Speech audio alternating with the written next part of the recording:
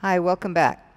In today's class, we'll be focusing on the hands, the wrists, the arms, and how it relates to the shoulder as well. There'll be a little bit of work with the abdominals. So whenever we're going to use our hands and our wrists and our arms to bear our weight, it requires certain understanding. So we'll go through that today. All right? It should be a fun and challenging class. So get ready and have one block, or actually have a couple blocks and a strap. Okay? Let's get started. Before we get started, if you want to learn the basics of Iyengar Yoga, I've designed a new course, Foundational Iyengar Yoga.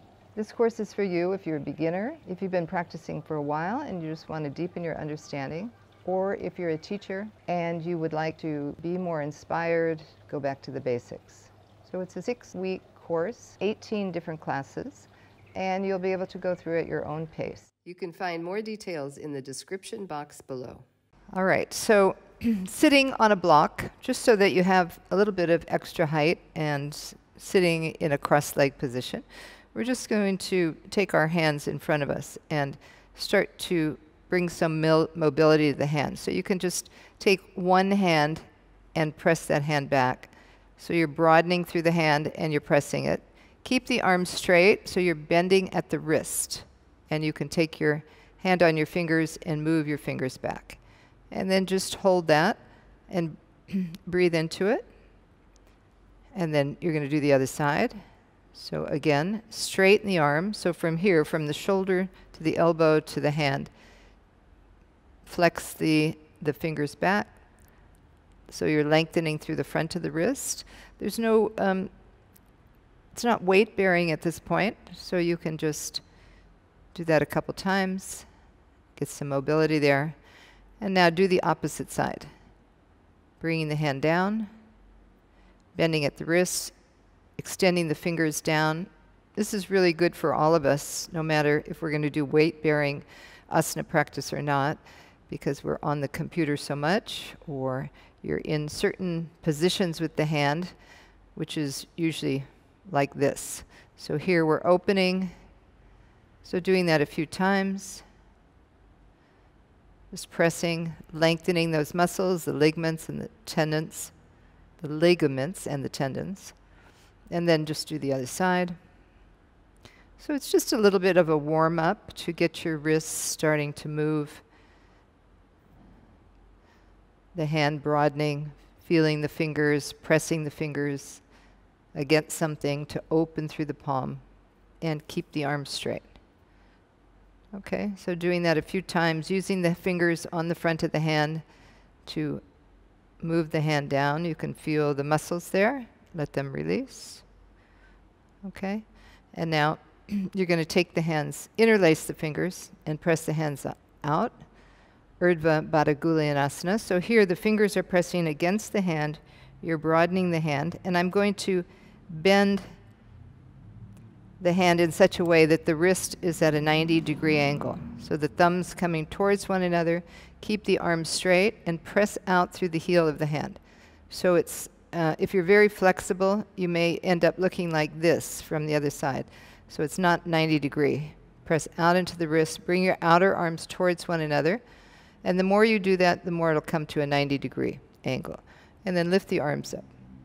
So extend up through the wrist, extend up through the palm, extend the fingers up to the hand, and reach up.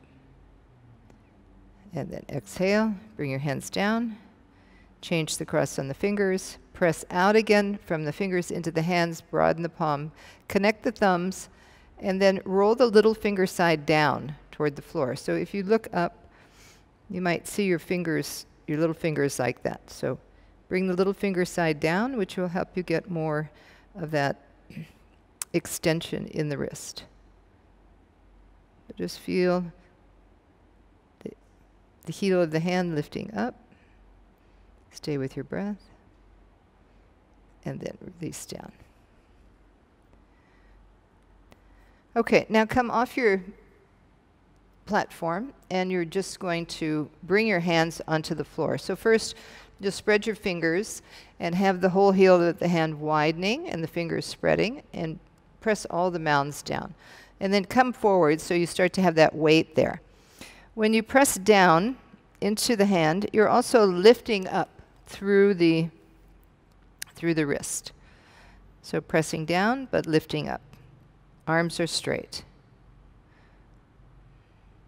And then lean forward. So as you lean forward, you feel more extension in the hand, more openness coming. Just be with that. Observe what you feel.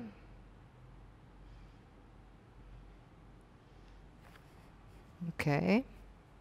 We'll come to this side now. We'll do that one more time.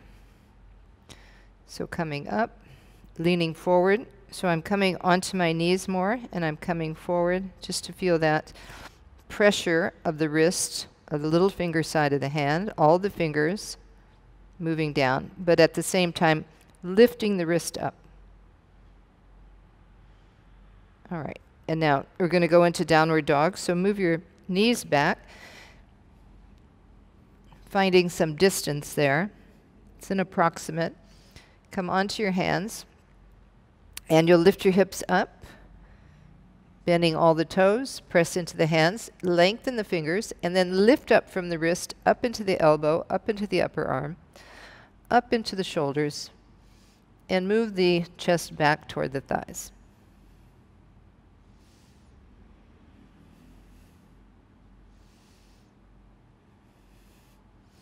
And now you're going to come forward and come into a plank position. So now you can feel the weight on your hands. Move your hips down so the hips are in line with your, more or less with your shoulders, but you can feel more weight on your hands. So feel that weight. Keep the thighs lifting up. Press from the shoulders down. Press into the index finger and the thumb mound and lift up through the inner arm. And then come onto your knees. Now turn your hands out.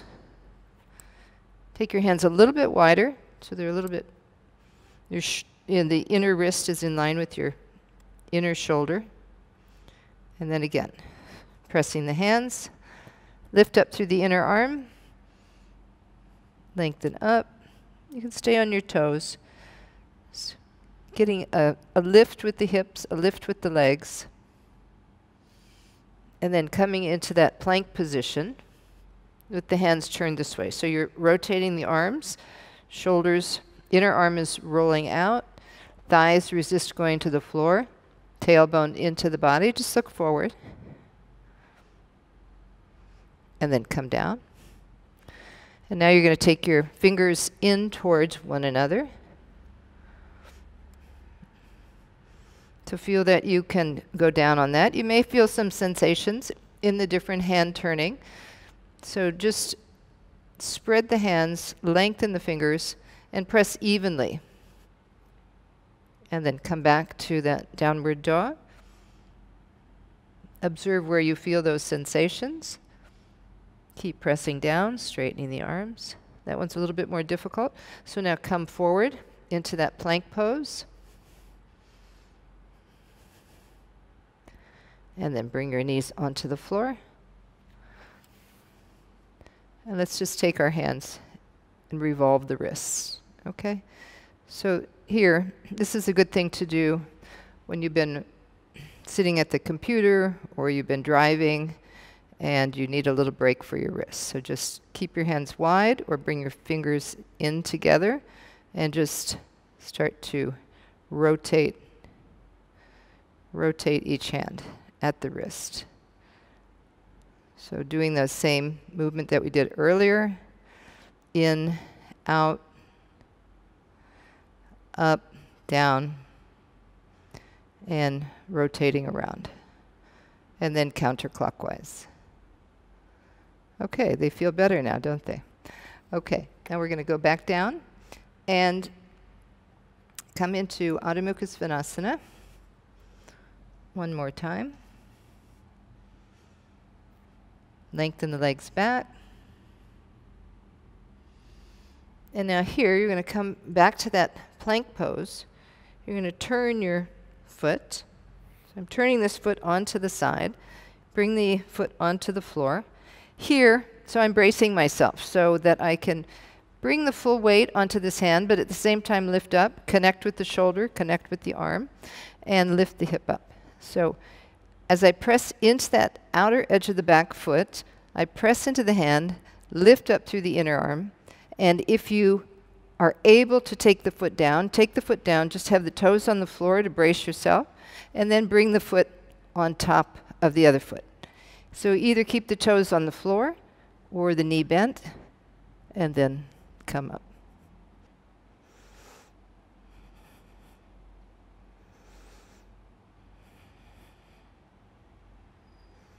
And come back to downward dog.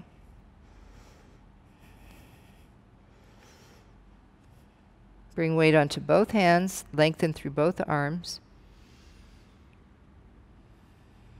Come back into that plank pose. Now you come onto the other foot. Take the foot, stabilize yourself so that you can feel that you're on the outer edge of the foot. So make sure you're on the outer edge of that foot. And you can take your toes down, get that stabilization, get ready to balance. Bring your foot onto the outer foot. Bring this back shoulder blade into the body. Press the hand down, lift up. Keep the hips lifting. Turn the chest. And look up. So you're in Tadasana. Buttock forward, thighs back. Press the hand down, lift up through the arm. And then come back to Adho Mukha Svanasana.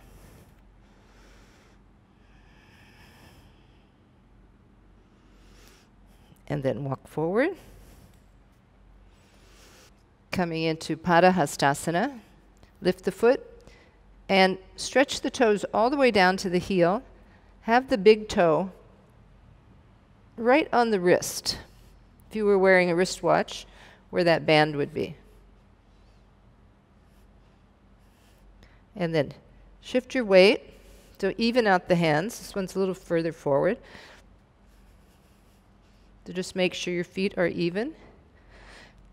Lift up. Press the toes. Press the mounds of the toes. And just let that front wrist press down into the floor as you lift the upper arms. Thighs are back, lengthen forward.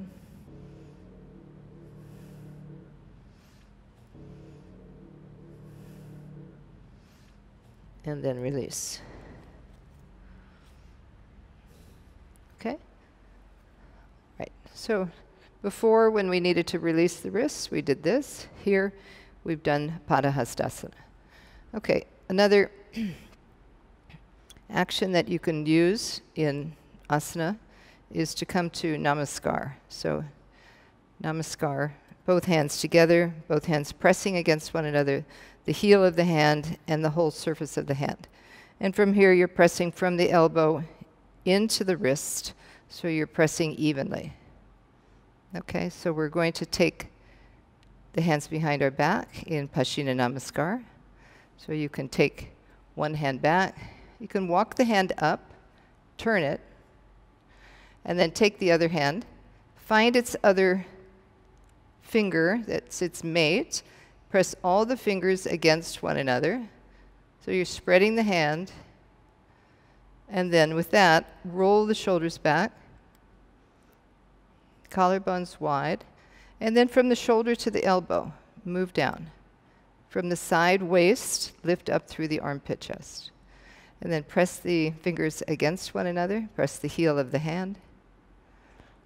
So now it's not bearing weight, this stretch, this extension, but you can feel that opening coming through your wrist. It's a whole different sensation. So just be there and bring the elbows back. Stay with your breath.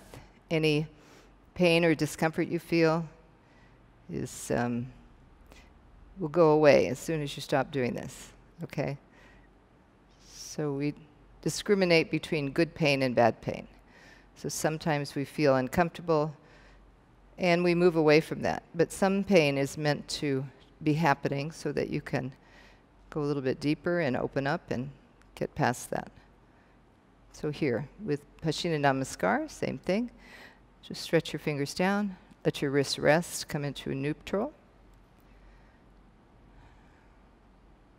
And then one more time, take the hands up. Conversely, if you can't do that, then just hold on to your elbows. So it's not the same, but you're still getting that width across your shoulders and the connection from your shoulder to your elbow to your hand.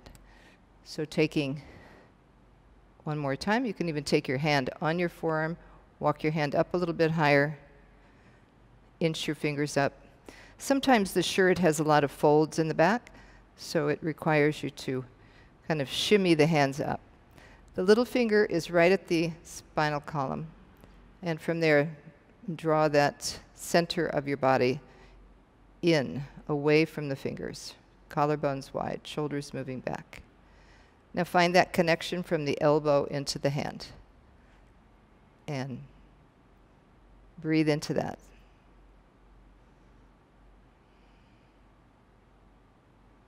See if you can get the heel of the hand touching, all the fingers touching. And if not today, something that you can practice, which is going to be really good for your wrists and your fingers and your hands over the long run. Okay, releasing that. We're going to go back into Adho Mukha Svanasana. This time we're going to take a little bit closer stride, and we're going to bring the heels to the wall. So from here, we are in a inversion, and I'm going to walk the feet up the wall. So now I have the weight on my hands, and I'm lifting up with the heels to create a little bit more lightness. So if I just come into this position, I can feel a lot of weight.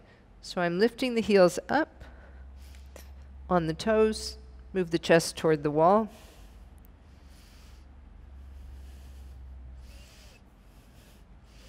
And then coming back down. I'll come into Adho Mukha Svanasana, and I'll just bring one leg up. So turn the toes under, stretch the heel up, and as you lengthen that heel up, lift the forearms up, away from the hands, press the hands down. So you're turning the hip toward the hip bone is moving toward the floor. So here, taking the other leg up now, you're using the leg to help create a little bit more lightness on the hands, on the arms, and into the shoulders. Press the heel up. Move the standing leg thigh back. And move the chest back toward the wall.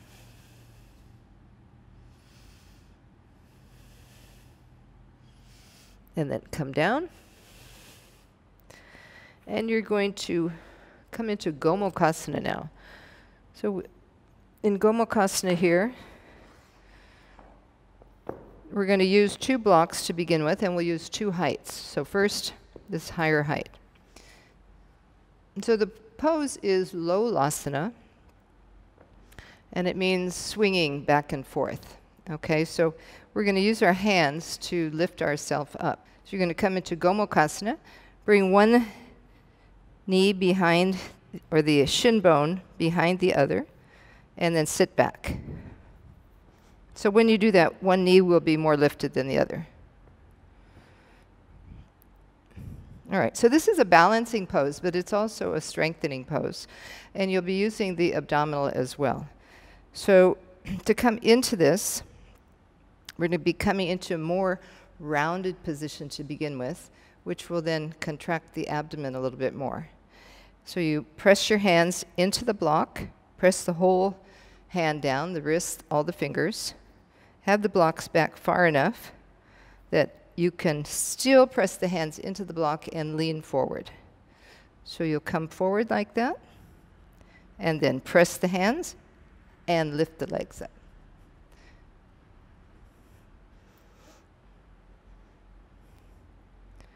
I'm going to do the other side.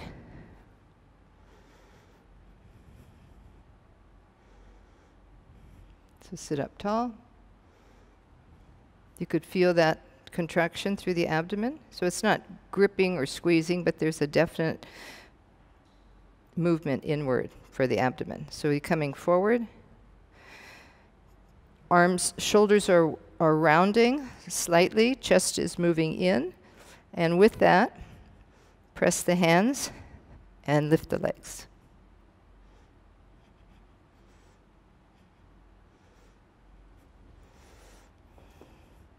Now you're going to do with a lower block. So some of you may not even need a block, but I'm showing it on this block and here, and then we can do it on the floor. So the idea is you're using the hand.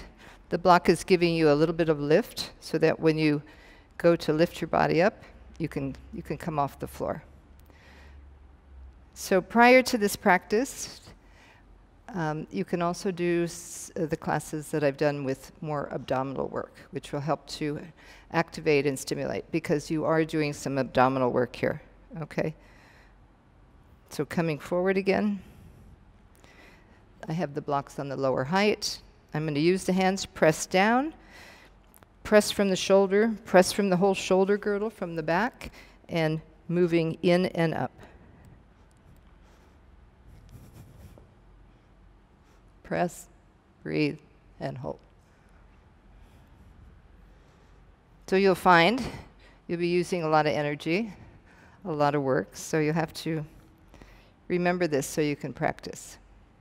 So if you're having your cycle or you're having any kind of abdominal pains right now, you wouldn't want to do this. Nothing to aggravate the abdomen.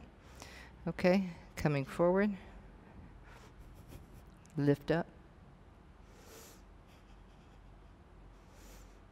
Then come down. Okay, so we'll just do those 2 blocks. You can also just bring the hands onto the floor, but we'll leave that for another day. Okay, now we're going to go into Ekahasta Bhujangasana. You can use a block for, we'll use blocks for these as well.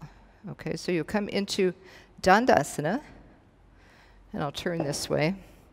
So sitting in Dandasana with the legs straight, have the blocks near you. This is also a bit of a hip opener. So if you want to prepare yourself or do some more after this class, you could work on the hip opening class. So you're going to bring the foot back, and then you'll lift the leg up. Okay, we want to just maybe a few times bring the foot back, get a little bit more warmth in that hip, because we've really been working on the wrists. So now you're going to bring the hand and arm underneath that leg, and you're going to pull it down. Okay? I'm going to use the block on both sides. It's a little high, so I'm going to take the block down. And you want to keep the arm on the top of that, or the leg on top of the arm. So you're pointing the foot down. So think about a nutcracker. So when you put the nut in there and you press down on it. So this is holding the arm in place. As you press your fingers down, you're going to also lean forward, like we did in Lolasana. Lean forward, press the hands down, and lift the leg. And look forward.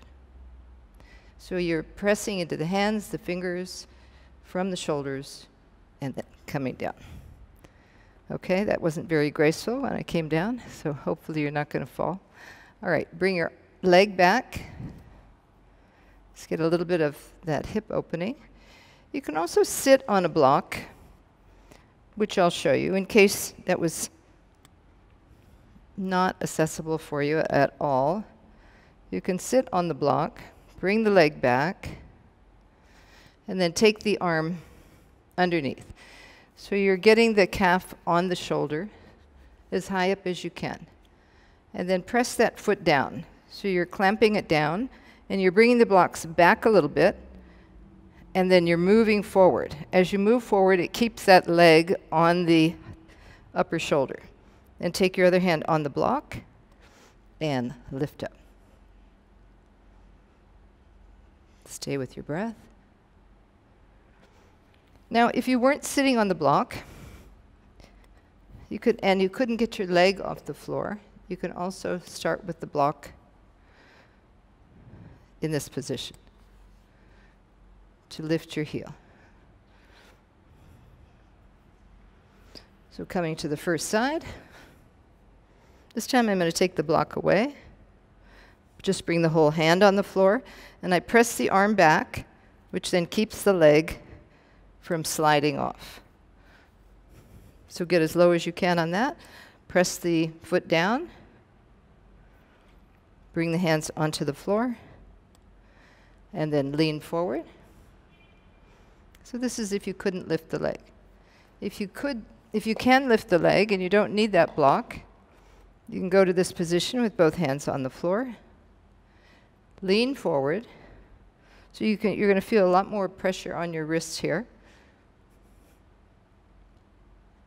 And lift. Other side.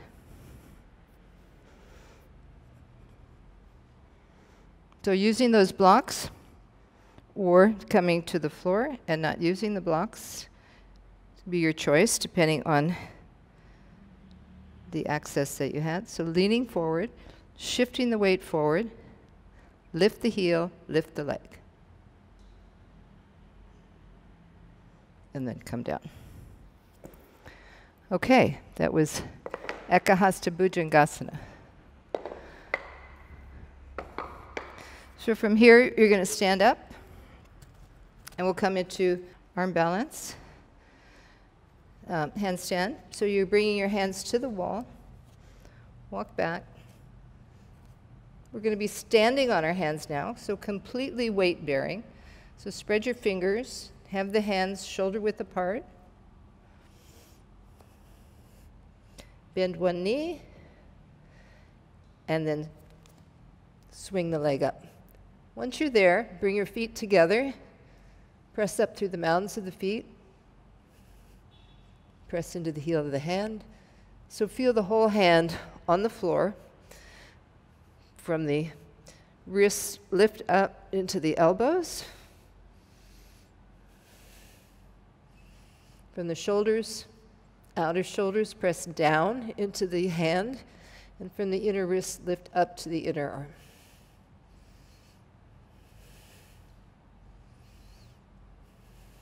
Release your head. To come down, keep one leg lifted up and bring the other leg down. Come into Adho Mukha Svanasana.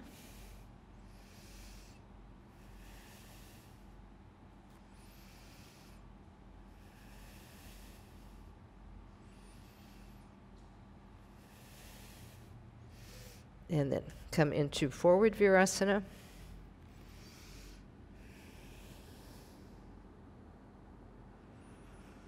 Take a few breaths there.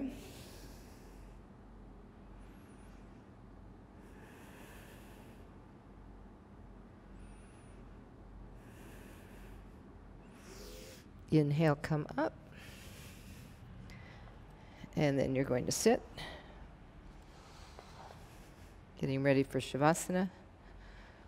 Okay, coming down to Shavasana. You're going to have two blocks.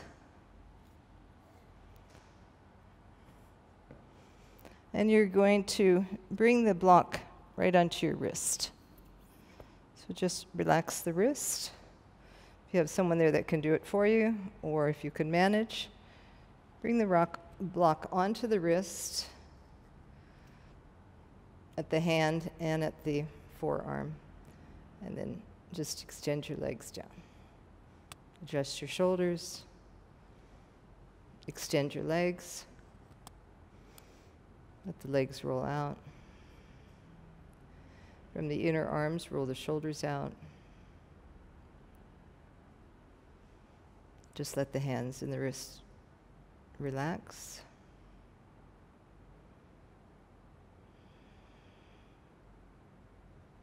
Allow the fingers to curl.